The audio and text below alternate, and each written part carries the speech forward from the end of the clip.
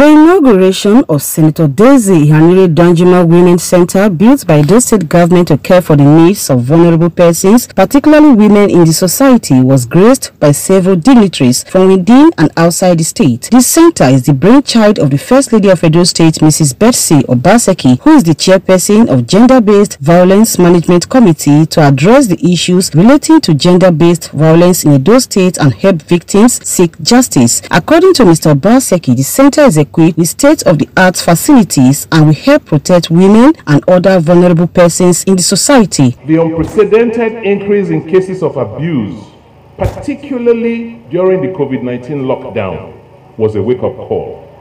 And this led us to institute a number of legal and policy reforms. This includes the enactment of the Violence Against Persons Prohibition Law, the Sexual Assault Referral Center, the Edo State Gender-Based Violence Management Committee, amongst others. These were all aimed at protecting women and other vulnerable persons in our society.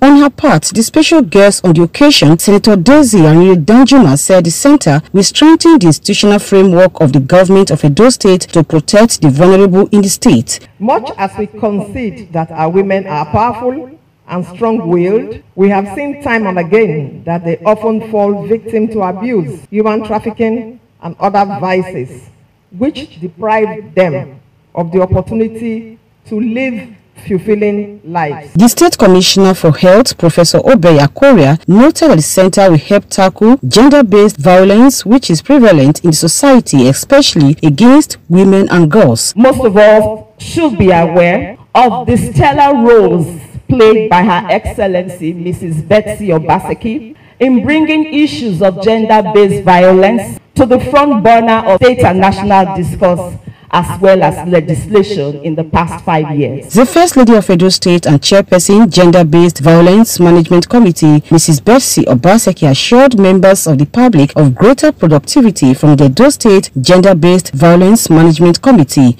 Our goal is to empower survivors to seek justice and healing, and to prevent further incidents of sexual violence from occurring. I want to take this opportunity to express my deep appreciation to all of the stakeholders who have contributed to the realization of this project. Shortly after the inauguration ceremony, Senator Ehanire Danjuma was taken on a guided tour of the center by the First Lady of Edo State, Betsy Obaseki, accompanied by Governor Godwin Obaseki, his deputy, Comrade Philip Shaibu, and other invited guests. Patience, Osarogiuwa, ITV News.